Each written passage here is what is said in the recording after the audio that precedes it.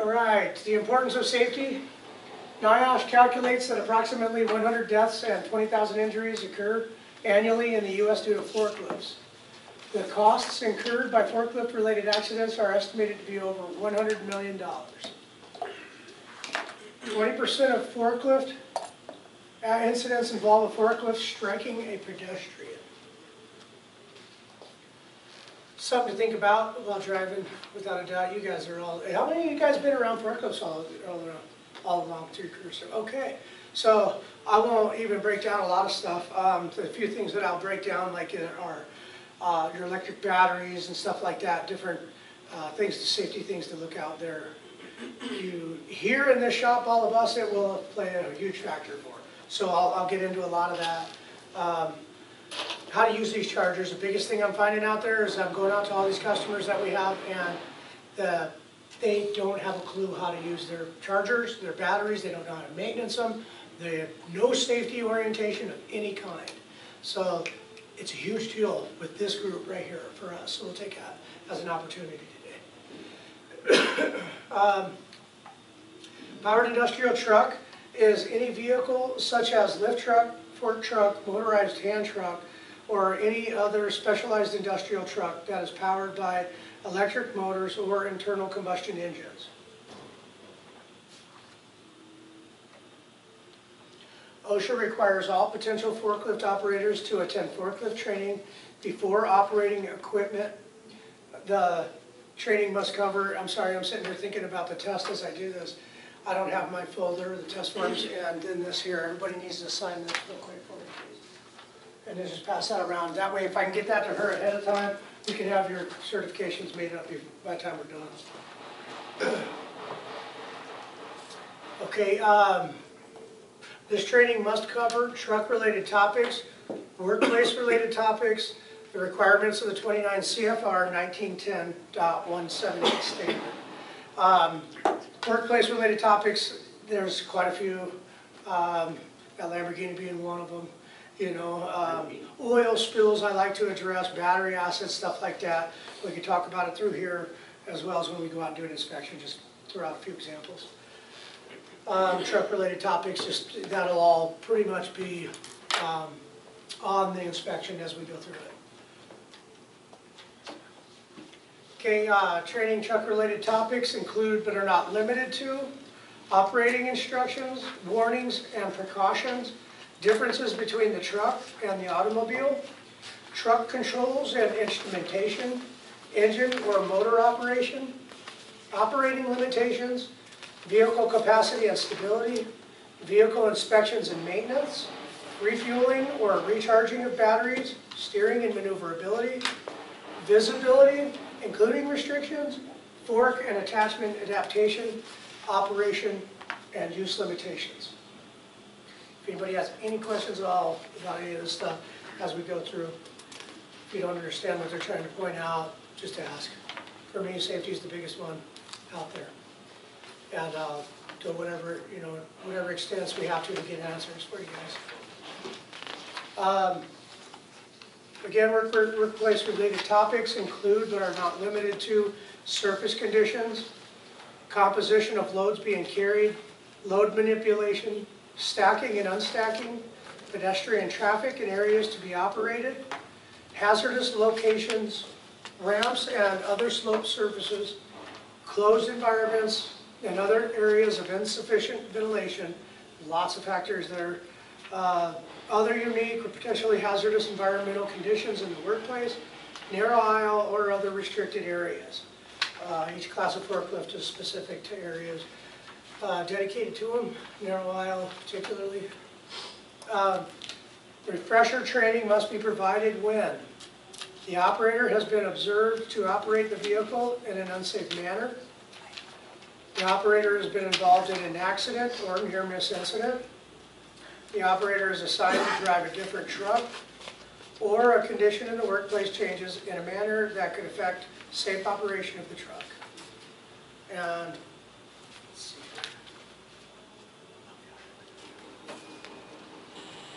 Okay, I'm going to stop right there real quick before we get carried away with all the different classifications of the truck. I'd like to show a video right here.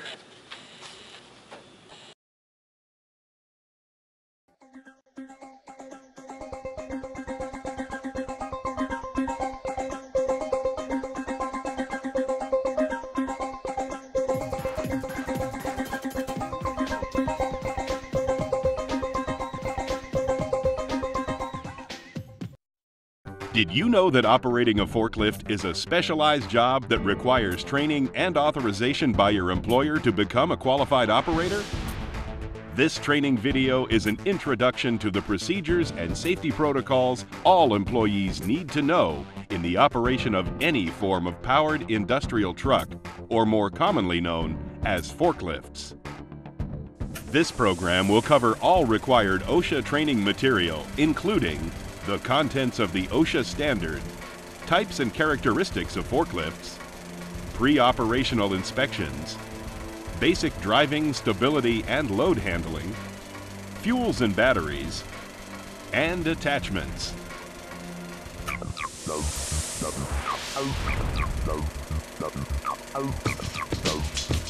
OSHA estimates that tens of thousands of employees are injured or killed due to forklift accidents, injuries, and deaths. To reduce the number of powered industrial truck accidents, OSHA revised and updated its regulation 29 CFR 1910.178.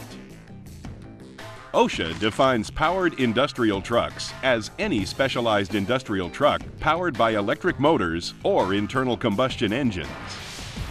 This revised OSHA regulation requires initial forklift operator training before any employee can be allowed to operate such equipment. In addition, an employee must go through retraining in case of involvement in an accident or a near miss.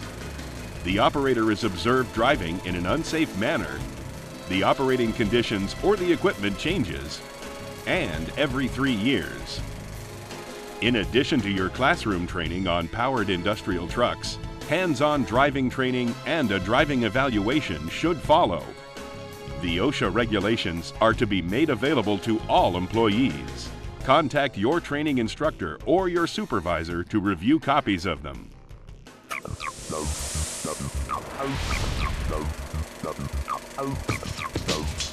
There are many different types and styles of forklift. It is important that you understand the trucks your employer utilizes.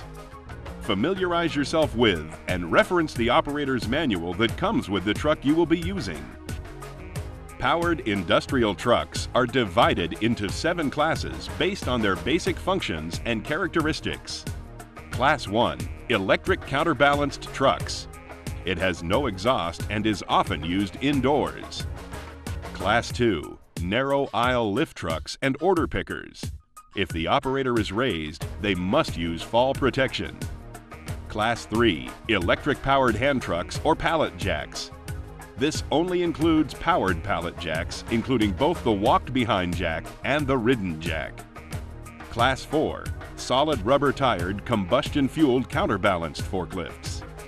These are only to be used on smooth surfaces, usually asphalt or concrete. Class 5, pneumatic-tired, combustion-fueled counterbalanced forklifts. These can be used on unpaved surfaces, but not rough terrain. Class 6, tow vehicles, such as the ones used at airports to tow planes and luggage carts. These do not lift loads. Class 7, counterbalanced rough terrain forklifts. These are commonly used on construction sites. These 7 classes of powered industrial trucks were established based on their different handling and safety characteristics. It is important that you understand the specific type of vehicle you will be operating. You will only be able to operate the classification of truck that you've been trained on.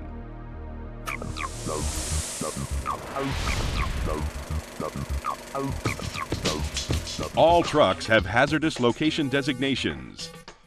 These designations inform operators if the truck may be used in various flammable, combustible, or hazardous areas. These areas should be properly marked, and any vehicle not meeting the proper safety qualifications should not be operated in these areas. Consult the OSHA Standard 1910.178, Table N1 for more information concerning designated areas.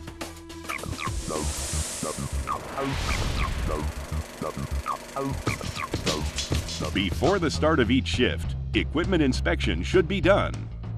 If anything is found to be defective, the vehicle should be taken out of service. You should also notify your supervisor of the problem. To assist with your inspection of the equipment, an inspection checklist form should be used and is usually provided by your employer. These checklists may also be obtained in the operator's manual or by the equipment manufacturer.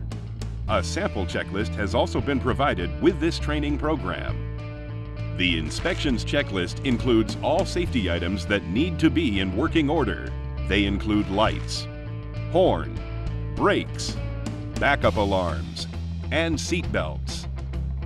Other items to include in your inspection checklist are any moving parts, load supporting parts such as the mast, chains, and carriage, fluid levels, tires, steering, overhead guard, backrest, and any other items recommended by the manufacturer of the equipment.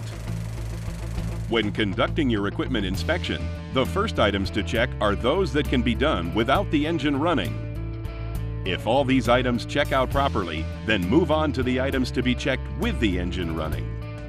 Put the forklift through its normal maneuvers and check all its functions. Be especially cautious not to place your hands in areas of moving parts or between the uprights of the mast.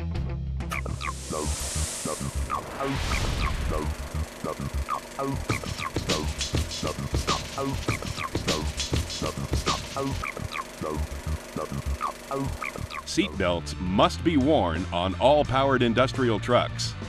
If your forklift is not equipped with one, contact the manufacturer to obtain one. While operating any powered industrial truck, it is important to keep all body parts inside the operator's area at all times. You must operate the vehicle in designated and safe areas only. Make sure that the driving surface is clean and free of debris or spills. You need to pay close attention and be alert of any obstructions in the aisles you are operating on or of low-hanging items that you may damage. You also need to be observant for lights, sprinkler heads, pipes, or other overhead items.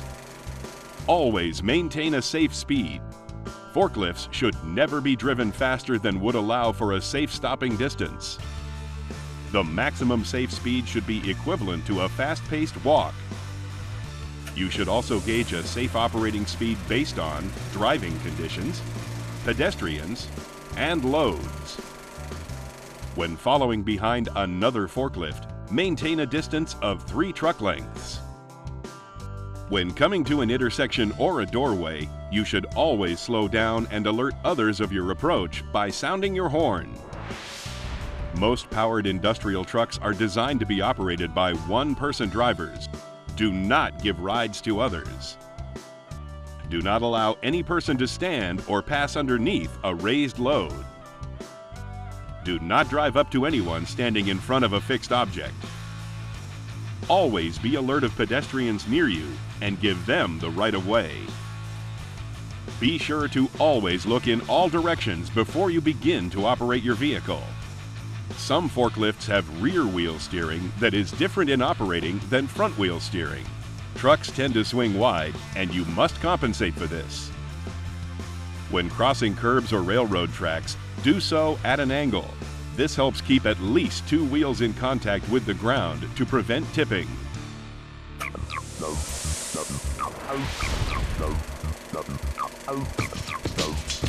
Each forklift and attachment will have a permanent nameplate that states its rated capacity. These nameplates should be easily readable, and the rated capacity should never be exceeded. A forklift's rated capacity is based on the fulcrum principle. Like a seesaw, the front wheels are the base of the fulcrum. If the load is too heavy or too far from the fulcrum, the forklift will tip forward.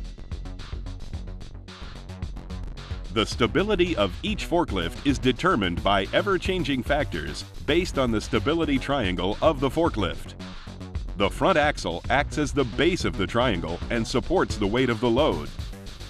The sides of the stability triangle meet at the point where the forklift steers, either at a single wheel or in the middle of the steering axle on the 4-wheeled models. The center of gravity for the forklift is changed by the load and by momentum. The forklift will tip over if either of these factors force the center of gravity outside the stability triangle. Each load has its own load center. This is the center of its weight mass. This distance greatly affects the load capacity of forklifts. The nameplate will state the load center measurement in which the capacity is based. In most cases, this is 24. This means that the load center should be no further than 24 inches away from the mast of the forklift. If the load center is further away, then the load capacity will diminish. Tilting the mast forward also changes the stability triangle. The mast should never be tilted forward when raised unless it is over a rack or other supporting object. A forklift can also tip over without a load. When a forklift is in motion without a load, the center of gravity is near the rear of the vehicle and very close to the side of the stability triangle. At this point, any quick turn or even an unstable driving surface could cause the forklift to tip over. Another aspect of the stability triangle is the vertical stability or the line of action. This is a vertical line that runs through the forklift's center of gravity. If the line of action shifts outside the stability triangle, the forklift will tip over. Additional factors in keeping the line of action within the stability triangle include the placement of the load on the forks, how high the load is raised, the angle of the floor underneath the forklift, and momentum. In the event of a forklift tipping, do not jump free. You could be crushed beneath the forklift or the load. Brace yourself, hold onto the steering wheel and pull yourself tight up to it. Keep all parts of your body inside the operator's area.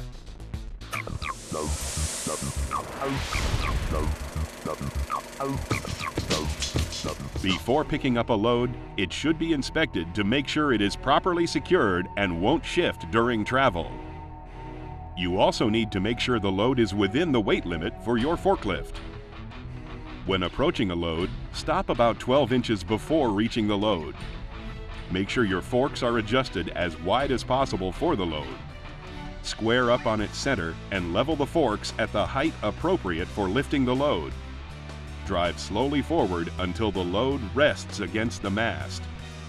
Lift the load high enough to clear the floor or rack, and then tilt the mast back slightly to a traveling position.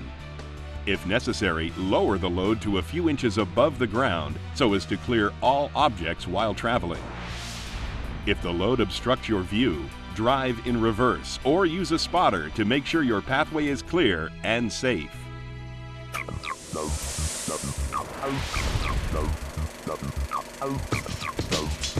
Before using a ramp, make sure it can support the load. Use only approved portable ramps or dock plates. Be sure they are securely in place before using them. When transporting a load on a slope, always keep the forks pointed uphill. When coming down a slope, always do so in reverse so as not to risk losing your load. Never drive across a slope at an angle with or without a load. This can cause the forklift to tip over. Some powered industrial trucks may not be driven on a slope. Please consult the operator's manual for more information.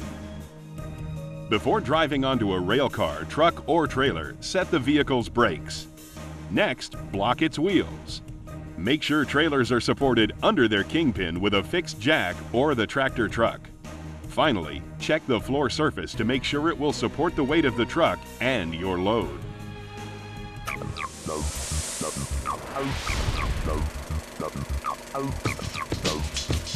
If you are going to be away from the forklift at a distance of 25 feet, the vehicle needs to be shut off. Place the transmission in neutral or park, apply the parking brake, and lower the forks all the way to the ground. Be sure that you are not blocking any exit paths or firefighting equipment. If working in a rail yard, do not park closer than 8 feet from the railroad tracks. If parked on a slope, make sure to place blocks behind the wheels.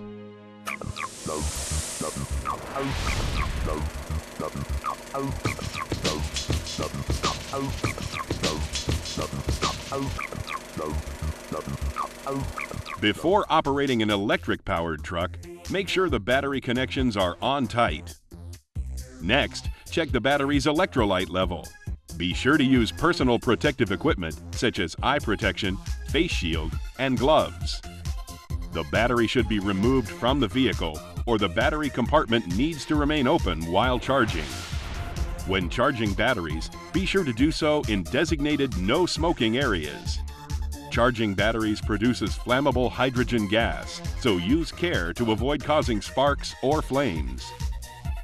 You need to leave the charger off until you have connected it to the battery, and again have it off when you disconnect it from the battery. When replacing a battery, make sure to secure it in place. A loose battery during operation can overturn a vehicle.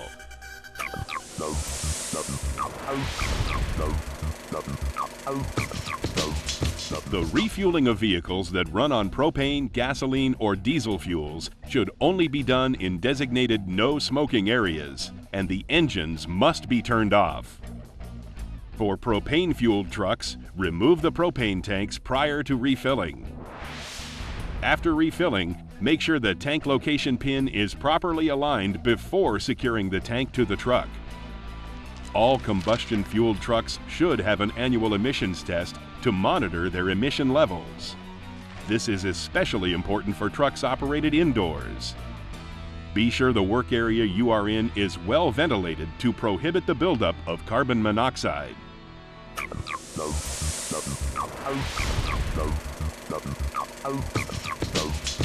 Approved employee platforms may be used to elevate personnel. These platforms are the only method for lifting anyone standing or sitting on the forks.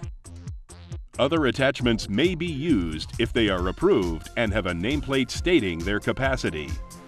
It is important to remember that attachments will change the load center and diminish the capacity of the forklift. Always determine the correct capacity of your equipment before lifting any load.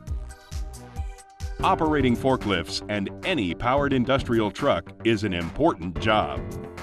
Use the knowledge and skills presented in this video to operate forklifts in a professional and safe manner.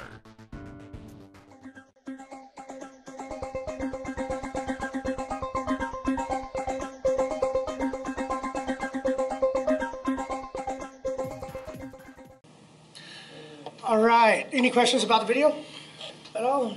No? We pretty much touched base on everything that they went through in the video. So if you have any questions or whatever, I'll break down a couple scenarios probably, but let's see here. All right, types and characteristics of forklifts. Powered industrial trucks are divided into 7 classes. Does anybody are familiar with all the classes, different forklifts? Everything from solid tire, pneumatic tire, narrow aisle, and your construction type heavy duty stuff. We'll break all that down, tow tractors and such. So power industrial trucks divided into 7 classes. Class 1, electric motor rider trucks. Those are going to be anything like your Crown sit-downs out here, the electrics and octanes that we got sitting out here, stuff like that. Always going to be, from what I've seen, a solid tire because they're always run indoors. No emissions. Class 2, electric motor narrow aisle trucks. This could be anything from a sit-down to pallet jack. Essentially, each pallet jack does have its own category, but your narrow aisle trucks are your reach, your order pickers, dockers, stuff like that. Turret trucks are even considered narrow aisle, which is pretty fascinating because they're so big. Turret trucks, I'll break it down and I'll show them to you here in a minute. Okay, class 3 electric motor hand trucks or hand rider trucks. These are your pallet jacks. You can ride on some of them and you can also walk alongside some of them. Class 4 internal combustion engine trucks, solid cushion tires. So your IC, your propane, gasoline trucks out there with a solid cushion tire. That's your class 4. Class 5 is your internal combustion engine trucks, pneumatic tire. So that could mean outdoor, a ton of different category of use.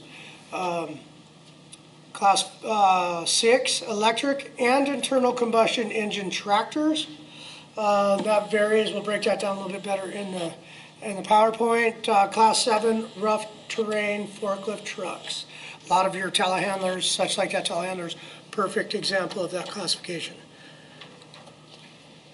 Start with Class 1, electric motor rider trucks. The weight of these trucks usually counterbalance the weight that is carried on the forks with the front axle as the fulcrum. This type of truck is often used indoors because it does not emit exhaust. And like they say here, now, I mean, regardless, propane emits exhaust without a doubt. I was gonna say why. I'm sitting here, I've never really caught that one before, but that's not true. So, moving on. Class 2, electric motor narrow aisle trucks. The weight of the load is often more spread out and does not use an axle as the fulcrum. But the battery is part of the counterweight. And I'm going to address this a great deal today because we all work in this facility, and I'm finding batteries come in that are quite a bit smaller than rated capacity is. That relates directly to the safety of that operator, all of you included. It is very important that we have the correct battery in each and every truck out there, whether it be in our facility or out at customers, which we are also sending them out. These need to be the correct battery. They are part of the counterweight. Class 2, electric motor narrow aisle trucks. And get into looking at some of these turret trucks. These are a big unit. You'll sit up inside this thing, and the forks will move 180 degrees from one side of the aisle to the other, and also has a lift and a reach. Pretty impressive units. Look pretty big, still classified as a narrow aisle truck. The weight of the load is often more spread out and does not use an axle as a fulcrum. The operator must wear a harness for fall protection if the platform must be elevated with the forks, such as the operator, the order picker, or turret trucks. Okay, reach type outrigger. You'll find these will have the outriggers, kind of part of the counterweight, not counterweight, but counterbalance. Okay, types and characteristics of forklifts again. Class 3, electric motor hand or hand rider trucks. These trucks are used for transporting pallets. They generally do not lift the load very high off the ground. Some can be ridden while others must be walked beside. A lot of varieties of these trucks too. You've got walkie stackers as kind of a pallet jack. You guys are probably familiar with those now. Nonetheless, battery still being part of a counterweight. And one thing you find in there when you're running too small a battery, people are jamming doggone steel bars in that, and nobody is weighing these steel bars, and nobody understands what weight's missing from the cells that are missing in the batteries that belong there. And then half the time, I'm only just now recently starting to see the extra steel being jammed in there. Used to be just taking ram boards in there until the thing don't move no more, you know, and that is the most unsafe practice. It's like sticking your hands on a closing door, knowing it, you know. I mean, it's just absurd knowing we're putting that out there. Very unsafe. Regardless, that battery, man, if it slides and it is loose in there, it gets jammed up against one side. I mean, the momentum of it alone and the weight and the force can, so just be super observant of that amongst ourselves at least.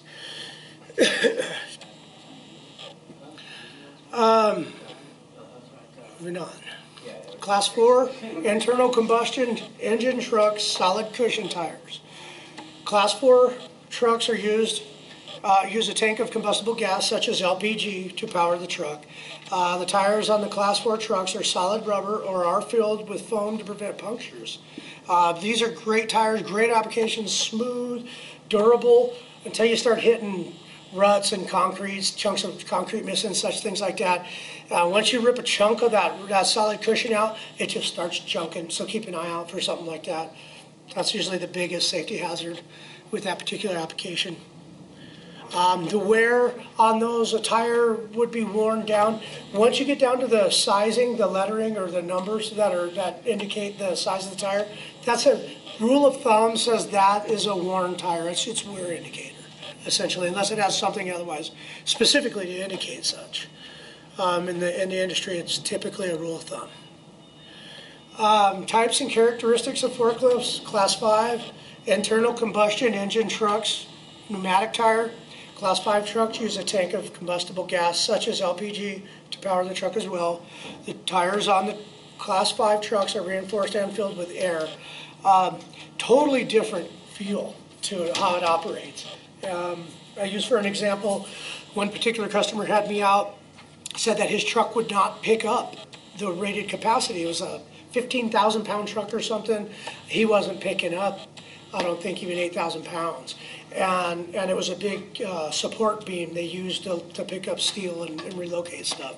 But when I just couldn't understand, when I got on it and I drove it and everything felt great, I asked him, show me where you feel you're losing that capacity as you're lifting. Let me watch you lift. And he went over and he picked that sucker up, and he started picking it up just over free lift, and it hit the second stage. What happened was the pneumatic tires, they bounced, because they went into that other stage and the whole thing bounced, and he stopped. The guy just caved, he was just scared to go any further because of that movement. But he didn't understand the absorption of that pneumatic tire. Perfectly capable of picking up the rated capacity. He just wasn't familiar with the truck. So just notice totally different feel once you jump on those pneumatic tires. And you do have to give it some extra, careful use, without a doubt. Class 6, electric and internal combustion engine tractors. And these tractors are commonly seen in salvage yards or to tow large planes. They are designed to push, pull, or carry very large loads. These are not always the only things considered tractors. You find there are little tow carts. The baggage carts out at the airport are also considered tow tractors and such, things like that. So a large variety of actual tractors out there. So just, I don't know if you'll ever have to designate that particular class in anything that we do here. Okay, Class 7, rough terrain trucks. Okay, rough terrain trucks are very, very self-descriptive. They are most useful in construction to lift and transport loads on the job site. Each has its advantages. There's a straight mast, which has more stability while transporting materials, and then there's an extended reach forklift telehandlers that can raise loads to elevated areas or across trenches. Outriggers play a huge factor in a lot of the counterbalance in this, and those are, otherwise they're just set with a counterweight. This one here is probably over 100-foot long telescope, and that's probably why the outriggers are even necessary. But you do see them out there without them. Okay, pre-operation inspections. This one here is most critical? Probably not. And yeah, I'm going to say most critical for us here too, without a doubt, because once again, one of the biggest problems we've got, this is a big opportunity to have all of us in here, because when you go out to a customer, one of the biggest concerns in the field is that things were overlooked. And I hear about it all the time because I've overlooked stuff out there. No, Rick is on us like stink on, so you hear that some of the most out there. A lot of times when it's the customers in here, mostly, it's beneficial to them to do this for the fact that when they do an inspection on their truck, then they find something wrong with their truck, something that could use repair. It's preventative at this point, or it's truly a immediate safety concern. They can take it to their supervisor or maintenance, whoever does the checkoffs on them, and say, this is what I've identified. Should I run this truck or shouldn't I? At that point, we are telling them that you can drive that truck until I get the repair done. You're perfectly safe. Sign off on it. That driver is safe. Here, it's just good for us to get them out there, done right, so that they are not, we're doing the same exact inspections. In fact, ours are a great deal more in depth than what the customers are doing. And so we have a way better opportunity to never hear any of these complaints. It's good for the company, it's good for the customer, and it's good for our own general practice of safety. So this is something I think should be addressed a great deal more in depth for us and for the customer. Okay, so these ones here, we'll actually go out and physically do this, so we'll go through this on paper first. Inspections should be performed at the beginning of each shift. Anytime a new operator gets on the truck, there should be an inspection done. Follow an inspection checklist that is provided by the employer. The list should contain at least lights, horn, brakes, backup alarms, seat belts, mast, chains, carriage, tires, fluid level, steering, overhead guards, backrest. Always inspect the items that do not require the engine to be running first, then check all other components. Check the forklift by maneuvering it through normal positions and ensure that it does not hesitate or delay. We'll do that more thorough when we go out into the shop. Okay, let's see here today. How did that change over to that one? Okay. Basic driving safety.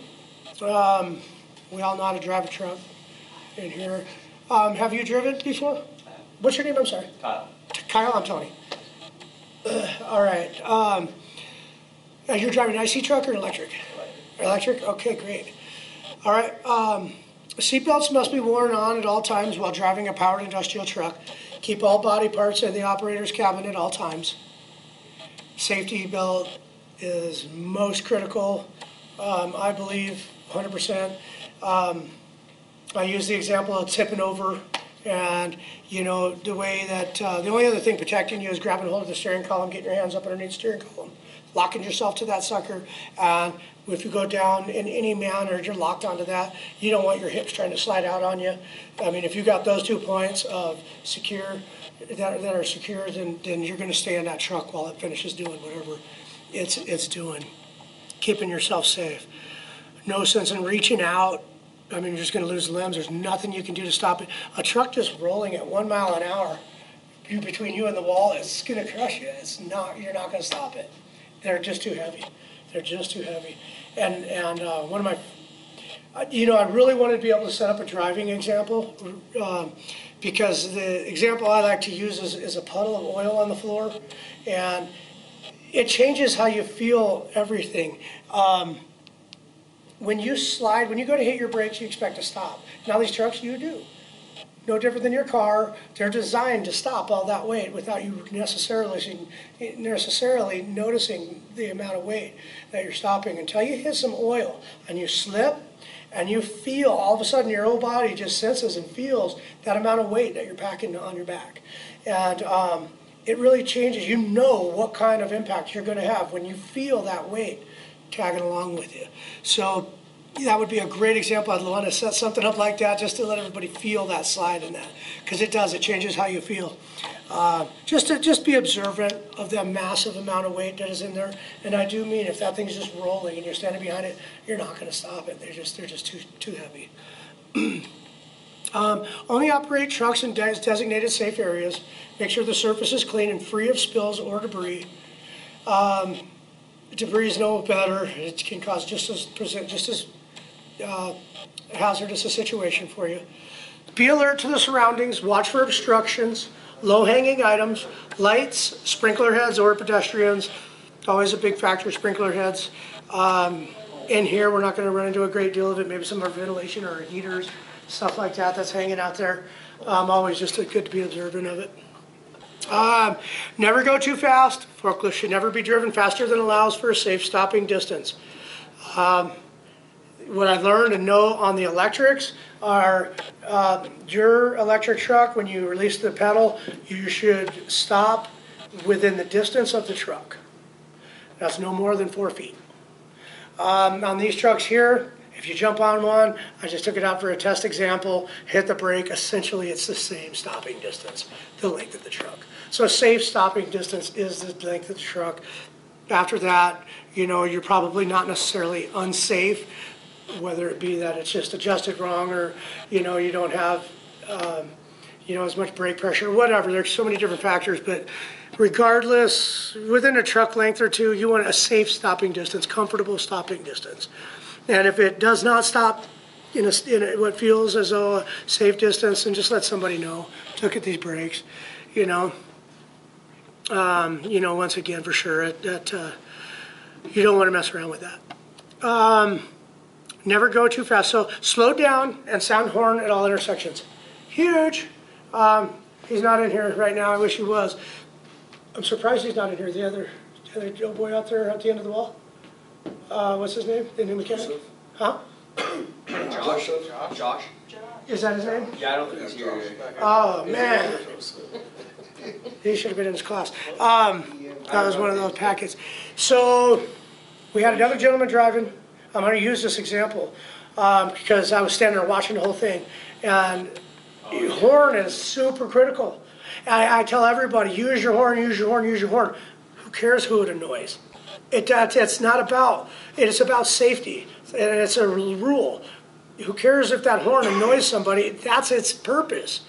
When you're driving around a corner, and a blind corner to boot, like that old boy out over there, he had his forks in the air, he had his mast tilted forward on some wood blocks with it jacked in the air, so he could work on it. And he's standing there working on it safely without having to worry about any danger around him. That kid learned what the weight of one of these trucks is that day when another guy come running across there backwards and knocked his blocks out from underneath his mast without even anybody knowing he was there. And the whole entire truck just bam right into the guy, and off he's over here hopping around like doggone somebody just took shots at him. You know, very, very uncool. His forks were actually up. His forks were in the air. His forks were. The other dude's forks were in the air too. So his top of the LBR hit his forks. And it took it completely off of the freaking mounts. Yeah, and the dude was like, he was kneeling down like over the forklift, and it like came and hit his leg. Like the whole thing shifted. This wasn't talked about, so I insist we talk about it today because that kid could have gotten hurt badly, and I'm not okay that wasn't observed. It's very critical that incidences like that are observed because they don't change if they're not observed. And if we deny them, we overlook them, people get hurt. And I've seen it, and I don't want to see it anymore. So anything I could do to see that stop, I will support it 100%. It plowed right into the kid, and before you know it, he's saying, I'm fine, everything's okay. Everybody washed it under the rug, but it's not a washed under the rug situation. It happened, and the kid felt it hurt because of it. Anyway, that he says, and he came up to me later, and he says, dude, he says, I didn't understand what the weight of that machine was, and that's what affects you. I didn't say anything to him. The weight of that machine, once it was coming at me, it impacts you. You know exactly what that thing's capable of once you're in danger of it. There's no doubt. It tells you right now. So that's why I think it's really important to do some sort of a little driving safety, example, or you could just feel that, because that one I know does it every time. It lets you know right quick. But anyway, so, Jesus, many Christmas, use your horn. And overheads and surroundings and things like that. Use your horn. Just to let people know that you're there. We all like to drive, even these things don't go that fast. Top speed is within safe operating distance, or safe operating, depending on where you're at. And you should be able to discretionarily be able to choose what that speed should be. Otherwise, it just, that horn lets everybody know you're coming. Hey man, okay, clear. Go on by, right? And then, and everybody's safe and happy and so on and so forth. Nothing justifies not using that horn or that seatbelt. It's just, those are such huge factors. Moving on, let's see here. Slow down and sound horn at all intersections. Never follow another truck closer than 3 truck lengths. That's a good safe stopping distance without a doubt. Never allow riders anywhere on the vehicle. It happens all the time. Everybody's chuckling about one thing or another.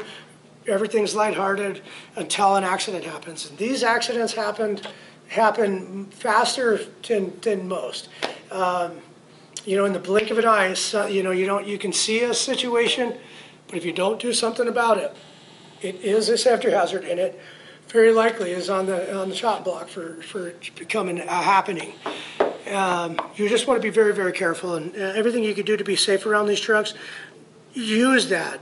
There's never a stupid question, never anything you're going to do that's too safe. Just do what protects you and people around you. 'Cause, I mean, even if you didn't like somebody, if they were to be hurt, you wouldn't feel good about that. Man, that's like terribly something you have to live with for the rest of your life. So try to identify how you can better your safety orientation. If you feel like you're in the right workplace, you know what I mean? Never follow another truck closer than 3 lengths. Never allow riders anywhere on the vehicle. Always travel with the load as close as safely possible to the ground. OSHA thinks, I know, they say 6 inches is close enough to the ground. 4 inches is plenty high enough off the ground to run your loads. You're not going to catch anything. There's never going to be anything 4 inches off the ground that you really, and if there is, it needs to be really moved out of the way. You know, so always cross tracks or other bumps in the path at an angle to maintain 2 wheels on the ground at all times. And then another one, always make sure that your forks are pointed uphill. If your forks are always pointed uphill, guarantee it's a good rule of thumb. Okay, stability. The stability triangle, figure 1, when the vehicle is loaded, the combined center of gravity shifts toward line BC. Okay, here, let me reword that. When the vehicle is loaded, the combined center of gravity shifts towards line B and C. That's correct. You never want, I'm just going to read this through because it pretty well specifies what you should look for. Theoretically, the maximum load will result in the center of gravity at the line BC. In actual practice, the combined center of gravity should never be at line BC. That's at maximum load capacity. The addition of additional counterweight will cause the truck center of gravity to shift toward point A and result in a truck that is less stable laterally. Once you have that center of gravity closer to your A here, you're less stable laterally because that comes into a triangle. Your fulcrum comes into a triangle here. All right, let's move to the next one. So this one should really be after the next slide, so we'll come back to it. Each load has its own load center. This is the distance from the mast to the center of the load's weight mast. They use 42 inches as a standard here. It's a typical pallet size, typical load dimension. 42 inches, or 24 inches is your load center, 48 inches is your standard fork length. So they're going to use that in reference all along. Let's see here. This distance greatly affects the load capacity of the forklifts.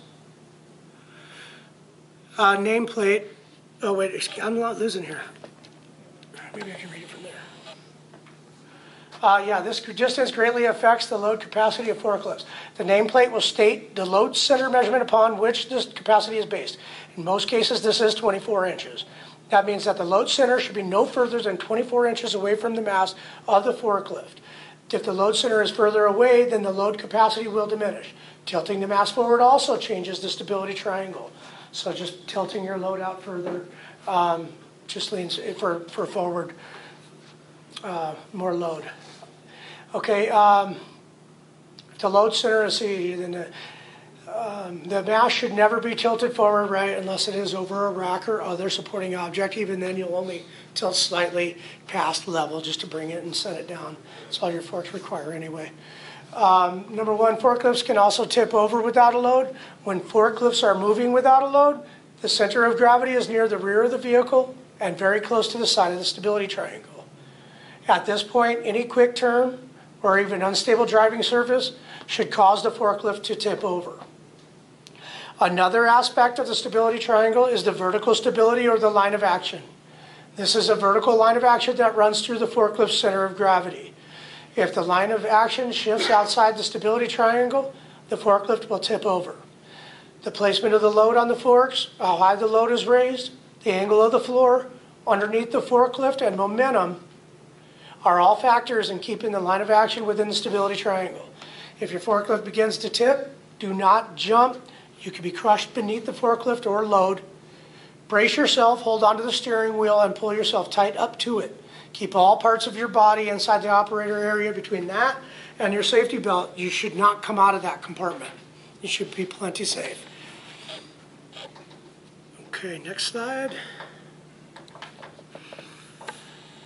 All right, transporting loads, inspecting loads to ensure that they are properly secure, won't shift during travel, and that the load is not too heavy for the lift.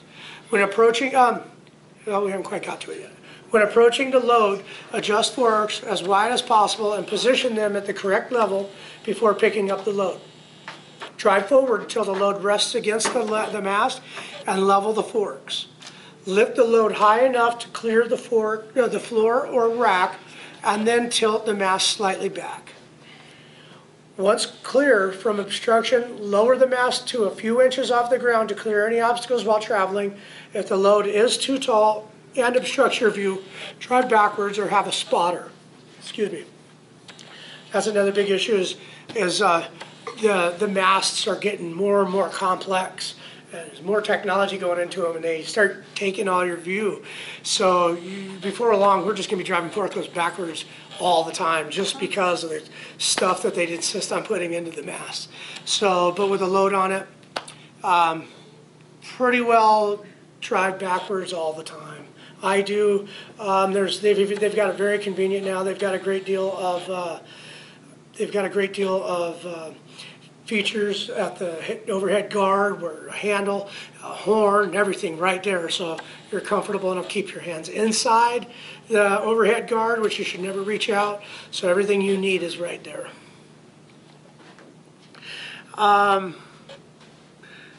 Let's see here. So I'm going to spot our next slide. Always inspect the surfaces on ramps.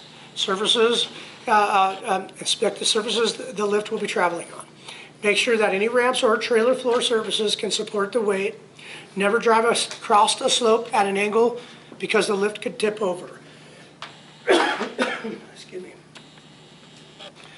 Before entering a trailer, rail car, or truck, make sure the brakes are set on the trailer, the wheels are blocked, and are properly supported so that they don't tip over while you're driving in them. Out here, I don't know, I didn't even really think about it till today. Out there in the field, you've got a lot of different options for you. You've got red and green lights at each dock now.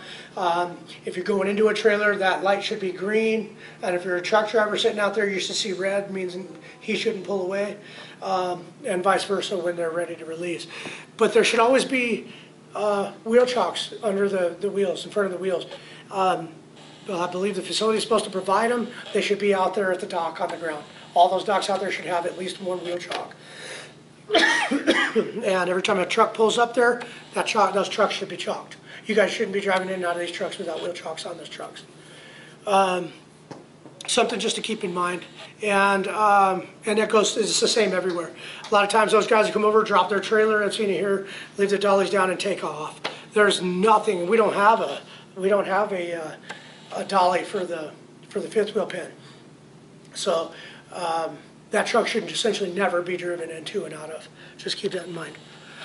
Nothing, most importantly, nothing you guys choose not to do due to a safety factor cannot get you fired. There's nothing you could say if you believe it's a safety hazard and you choose not to do it, you cannot be fired for that until it is brought to what you know is the safety policy for whatever you're required to handle. Just keep that in mind. Always approach ramps with the load facing uphill. If the load is facing downward, there is a good chance that it will be lost. Parking, if the operator leaves the vehicle out of sight or is farther than 25 feet, the lift should be off. You know, use your own discretion. Again, I like to point out, there's a lot of people running around. Some people are silly, silly, ha-ha, and want to kick the doggone thing into drive or reverse or whatever, you know. Can't guarantee that our parking brakes, maybe from your inspection, you know your parking brake has got plenty of a hold or whatever, so that if somebody did kick it into drive, it's not just going to take off rolling. A lot of trucks out there also don't allow you to do that, but a lot of what we work around here do. It could be sitting there running and somebody, you could be over here doing whatever. It could be a total accident. Somebody just walked by and something's sticking out of their arm, swing around and clip the shift lever. It's up to you if you want to leave that truck. OSHA says you're okay to do it for up to 25 feet. You can leave it running or within sight of it. Place transmission in neutral, apply the parking brake, lower the forks to the ground. I always say tip them just a little bit to get the tips pointed down. And I'll show you as an example out there. But they always just do say lower the forks. Out here, there's a great deal of times that we can't have our forks on the ground. Throw some rags over it, or cone, something like that. Tape off the area or whatever. I started doing that after walking into them so many times, you know, and leaving them up just the same. And I'm no different than anybody else. I've done all of these things. And in fact, I'd like to teach it because I like to keep it fresh in my mind. You know, I'd like to make sure when somebody comes walking in, my equipment is the last thing they're worried about. Do not block paths or firefighting equipment. Electrical cabinets, fire hoses, things like that, 36 inches from them. Don't park any within 36 inches. Block wheels if on a slope. Fuel and batteries. Make sure battery connections are tight before operating. Test the battery's electrolyte level. Remember to use personal protective equipment. This being the standard for OSHA is an apron, face shield, and rubber gloves. Testing your battery's electrolyte level is something we may do, us. Not the operator, but you may well check the electrolyte level. You're going to want to have rubber gloves on when you do. The requirements are, like I say, face shield, rubber gloves, and an apron. And there should be, we'll move on here real quick, battery charging should only be done in designated no smoking areas. Charging procedures produces flammable hydrogen gas. Don't turn the charger on until the battery is connected. Make sure the battery is secured in a compartment. Batteries that move may cause the lift to turn over. They haven't said anything in here yet. Well ventilated areas, they did. That hydrogen gas all by itself, if you take one breath of it, you're not going to want to take two. And it happens way more often than you'd like. Especially I had Budweiser was one of my accounts up there. I've had large customers with great deal of battery supply and storage, and multiple ventilation systems out the walls, but it constantly smelled like hydrogen gas over there, and it was always being ventilated. They're required, but if you breathe it in one time, it burns. It just closes your throat down. You know, there's all kinds of the explosive nature of the gas. I used to burn the lead cell battery interconnecting cells in bars on the cells, and we used to pop all the caps on the battery, blow all the gas out of it, and then we can go to work with our flame. I went over one time, went right to work and blew the cell right off to the ceiling. I mean, boom, just blew it right off there. Scared the bejesus out of me. And so I highly recommend be observant that they're very explosive, poisonous gases. Let's see here. Fuel and batteries, combustion fuel trucks. Check the emissions annually on all combustible fuel trucks. Only refuel in designated no smoking areas. Remove propane tanks prior to refilling. Again, they say apron, face shield, and some rubber gloves. Remove propane tanks prior to refilling. When replacing the tank, ensure the tank location pin is aligned before securing the tank. We'll never deal with filling our own tanks. Did we just run out? Something beeped over here. No. Yeah, no, that's cut. Maybe that cut off. I don't know. This one looks like it's still running, so that's the one. Yep. Great. Attachments. Another very serious problem in the industry are attachments. Some forklifts can use platforms to raise and lower personnel. These platforms are the only approved method for raising anyone standing or sitting on the forks. Fall protection devices must be used. They don't really touch base on it here. You've seen the guy in the basket. He did not have fall protection on. Never at any time should you take your feet over 4 feet off the ground without fall protection on, in any circumstance. I think a ladder is, you can go up and hook yourself up at the top, but anytime you're inside a basket, the genie lifts, the telehandlers, anything that might put you above 4 feet off the ground, your feet over 4 feet off the ground requires a harness, fall protection. There are many other attachments that can be used. Each attachment must have a plate stating the weight capacity. Remember that these attachments can change the load center of gravity and then diminish the load capacity. So every single, this is a carpet stinger here added onto a very small forklift, probably a 3,000 pound forklift there, and they're, these stingers, they're 24-foot pieces of carpet sometime. Their weight diminishes significantly. So when an attachment like this is added to a truck, there should be the factory from Toys. That looks like a little Toyota. Toyota would provide a data tag specific to that attachment. So now you can calculate what the added weight is that you're going to be carrying around and deduct that from the original data tag. You have to be able to do that. It's simple to do, and I'll show you the tag on the data tag out there. One of the first things you should look at when you get on truck is that data tag. It's on the inspection form. Make sure it's clear and legible. Make sure that you know what the capacity of that truck is when you get on it. You go over and pick something up and it doesn't have the battery counterweight on there to, and you do this number. All those data tags out there on them trucks with the small batteries in it mean nothing. Absolutely nothing.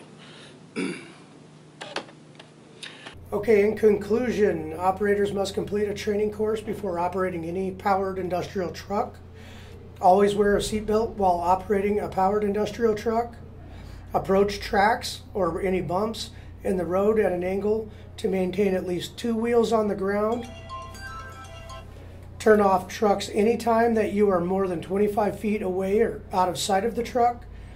Attachments can change the center of gravity and cause a truck to tip over more easily.